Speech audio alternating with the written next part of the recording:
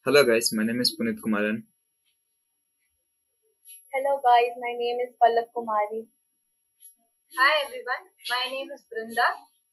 Hello guys, my name is Raksha and we all are from BMS Institute of Technology and Management, studying in Computer Science branch in B section, and we have created a website blocker. So a website blocker is a software application that allows users to block and unblock any website on the internet, which in turn prevents the user to access them. We have made this project to increase performance of our individual while blocking the website that disturbs us from our work and also to keep children away from malicious content. This application is developed in Python using Tincture library and the concepts of CNS.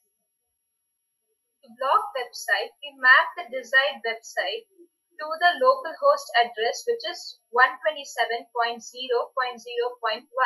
and add it to the host file.